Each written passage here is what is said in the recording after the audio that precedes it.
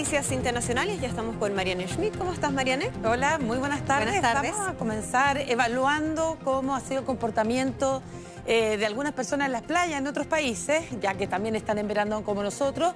Y es el caso de Argentina, que la verdad que se vio un verdadero caos en la playa Pinamar, que es muy popular en ese país. Todo ocurrió en medio de estas restricciones por la pandemia para poder frenar la cadena de contagios de coronavirus. Había muchísima gente sin respetar las medidas sanitarias básicas para hacerle frente. Estaban bebiendo, bailando a orillas del mar, cuando en forma repentina llega el personal de la unidad táctica de operaciones inmediatas ahí en las motos de 4 ruedas. Fue en ese momento en que se desató este caos, porque cientos de jóvenes corrían de un lado para otro para poder escapar de los uniformados, quienes se encargaron de dispersarlos. Son imágenes que inmediatamente se viralizaron y han generado mucha preocupación y sobre todo gran malestar, ya que en el país se siguen registrando cifras bastante altas a nivel diario de contagios.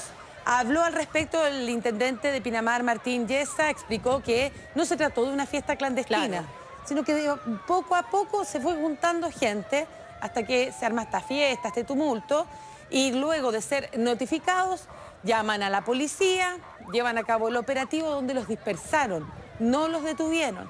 El presidente Alberto Fernández también habló y aseguró que los jóvenes son los que más se están descuidando frente al COVID-19. Por eso, el mandatario hizo un llamado a la responsabilidad individual para poder contener estos casos, los nuevos casos. Exacto, este es uno de los escenarios que hay que tener en cuenta, porque claro, nosotros también estamos entrando a temporada de vacaciones. Veíamos ya la cantidad de gente que se está aglomerando en los terminales de buses, lo que ha sido la salida de vehículos particulares, la cantidad de permisos que ya se han solicitado, y uno se pregunta cómo va a ser el control en las playas. Sabemos que hay ciertas normativas que hay que cumplir, pero hacerla cumplir es un desafío y puede terminar incluso peor. Y algo tan evidente que mucha gente desconoce, que en la playa todos deben usar mascarilla. Así que a tomar sol, pero con mascarilla. Y con distanciamiento. Y con el distanciamiento. Solamente se saca la mascarilla al momento de ingresar al agua. Bueno, eso y más, porque he conversado con mucha gente y desconocían ese dato que es mínimo para saber cómo disfrutar estas vacaciones sin contagiarse.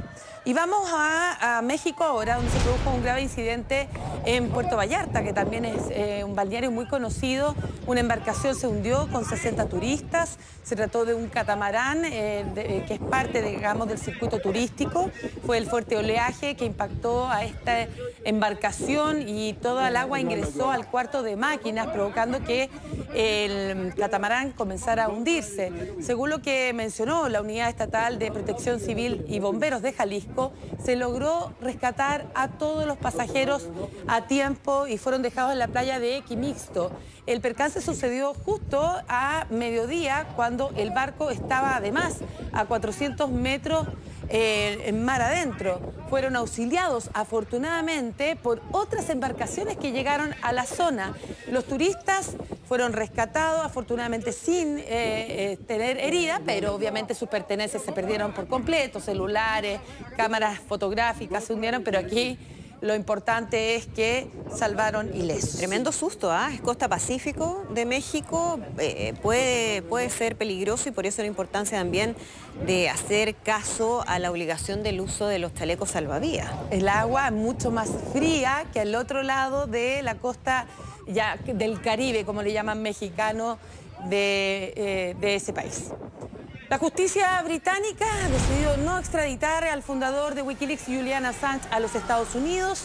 Al pronunciar su dictamen en la Corte Penal londinense, la jueza ha considerado que está demostrado que el australiano de 49 años presenta riesgo de suicidio y podría quitarse la vida si es procesado en los Estados Unidos, donde probablemente sería retenido en condiciones de confinamiento. Recordemos que Estados Unidos lo reclama para juzgarlo por espionaje y podría condenarlo hasta 175 años de prisión. Pero no todo está zanjado, ya que Estados Unidos tiene ahora un plazo de 14 días para poder recurrir a esta decisión, mientras que la defensa de Assange pedirá libertad bajo fianza. Los defensores del periodista indican que esto es un caso clave para velar por la libertad de prensa. Su sitio, para que usted tenga en consideración, Wikileaks publicó cientos de miles de documentos militares y diplomáticos confidenciales que pusieron a Estados Unidos en jaque. Entre ellos figuraba, por ejemplo, un video en el que se veía cómo helicópteros de combate norteamericanos disparaban contra civiles en Irak el 2007, matando a una docena de personas en Bagdad, incluidos 2 periodistas de la agencia de noticias Reuters. Un registro que está a la mano y puso muy en aprietos a los Estados Unidos. Bueno, tenemos buenas noticias desde el Reino Unido. Ellos fueron los primeros, ¿verdad?, en el mundo en aplicar la vacuna Pfizer-BioNTech y ahora han sido los primeros en el mundo en llevar a cabo las vacunaciones con la fórmula del laboratorio británico AstraZeneca y Universidad de Oxford. De esta manera, Gran Bretaña lleva adelante su campaña para inmunizar a su población contra el coronavirus. La primera persona la veíamos recibirla ahí en el Hospital Universitario de Oxford fue Brian Pinker, 82 años, que está en el grupo de riesgo, además, al necesitar diálisis. Tras ser inoculado, felicitó a todo el personal médico involucrado, dijo estar muy contento en recibir esta fórmula y que ahora tenía muchas ganas de celebrar su aniversario de bodas número 48. Y ojo, como hay tantas dudas sobre la vacuna, imagínense que él, que requiere de diálisis, fue vacunado y no le ha ocurrido absolutamente nada hasta el momento. Este es un paso importante que se da luego que los reguladores aprobaran la semana pasada darle el visto bueno en Gran Bretaña. Bueno, y además el Reino Unido ya tiene comprometidas 100 millones de dosis de esta fórmula Oxford AstraZeneca, lo que va a permitir vacunar a 50 millones de personas porque hay que considerar que son 2 dosis. Una gran noticia en momentos en que enfrentan la ola de contagios. De hecho, ayer las autoridades reportaron casi 55.000 nuevos casos y 454 fallecimientos. En apenas 24 horas. Impresionante si uno ve la curva que ha tenido el Reino Unido. Es tremendo en los últimos días cómo ha aumentado y la preocupación que hay siempre, Mariana, es cómo estos nuevos casos va a significar una presión al sistema de salud que ya está muy colapsado y por eso mismo están hablando de la necesidad de nuevas medidas de restricción que ya se habían implementado para las fiestas de fin de año. Lo que ha recibido críticas, pero lo que quiere llevar adelante Boris Johnson. Bueno, y el presidente de los Estados Unidos, Donald Trump, acusó a los Centros de Control y Prevención de Enfermedades de su país de proporcionar datos exagerados sobre los contagios y muertos por la pandemia en Estados Unidos. A través de su cuenta de Twitter y sin mostrar ninguna prueba, el mandatario hizo estas acusaciones contra el organismo federal que, a su juicio, magnifican el avance de la enfermedad en Estados Unidos. Señaló que ellos usan un método de determinación ridículo en comparación con otros países, muchos de los cuales informan, dijo, a propósito, de manera muy inexacta y baja. Nuevamente apeló a que se trata de noticias falsas. Estas acusaciones contra el sistema de conteo fueron respondidas, ¿sabe por qué? Por el doctor Fauci, epidemiólogo de la Casa Blanca. ¿Y qué dijo él? Dijo que las cifras de contagios y muertos de coronavirus en los Estados Unidos no son falsas, son reales. Según el informe oficial, ese país está a punto de superar los 350.000 fallecidos y ya cuenta con más de 20,4 millones de casos. Qué manera de negar la realidad, Mariana, ¿eh? Y justo impresionante. A 16 días de entregar el mando. Y un grave escándalo tiene como protagonista al presidente Donald Trump tras perder la reelección. El mandatario presionó al secretario de Estado republicano de Georgia para que literalmente recalculara los votos a su favor. Directamente le dijo que encontrara suficientes votos para anular su derrota.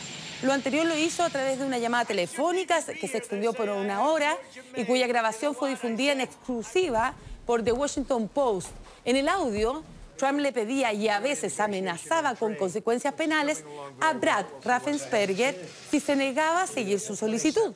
Sin embargo, el republicano le señaló que se basa en teorías de conspiración desacreditadas y que la victoria del presidente electo Joe Biden en Georgia con 11.779 votos fue justa y precisa. Trump rechazó sus argumentos. Escuchemos atentamente parte de este polémico audio que lo va a dejar muy complicado.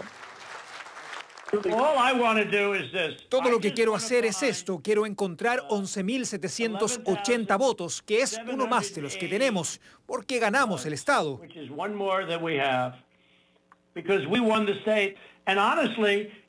Honestamente, esto debería ir muy rápido. Deberían reunirse mañana, porque se acercan unas grandes elecciones por lo que le han hecho al presidente. Sabes que la gente en Georgia sabe que fue una estafa, y por eso mucha gente no va a votar. El desafío que tiene es que los datos que tiene son incorrectos. Tras conocerse el audio, Trump tuiteó que había hablado con Raffensperger diciendo que el secretario de Estado no estaba dispuesto a responder preguntas como la estafa de las boletas bajo la mesa, la destrucción de boletas, los votantes fuera del Estado, los votantes muertos, que es parte de las acusaciones que ha hecho desde el día que perdió. Raffensperger respondió también porque dijo respetuosamente: lo que está diciendo mandatario no es verdad. Paralelamente, 10 exsecretarios de defensa norteamericanos aseguraron en una acción sin precedentes que ya pasó el tiempo de cuestionar los resultados de las elecciones presidenciales y pidieron al Departamento de Defensa y a las Fuerzas Armadas abstenerse de cualquier acción política. Los exfuncionarios advirtieron que cualquier intervención de ellos o del Ejecutivo los llevaría a un territorio muy peligroso, ilegal e inconstitucional. Claro, eso porque además el presidente Trump y un grupo de sus partidarios está haciendo un llamado a movilizarse este día 6 de enero, justamente como un último intento para evitar que asuma el gobierno el presidente electo Joe Biden. Todo ya es irreversible. Vamos a ver cómo va a ser ese cambio de mandos con toda esta polémica el 20 de enero. Mariane, muchísimas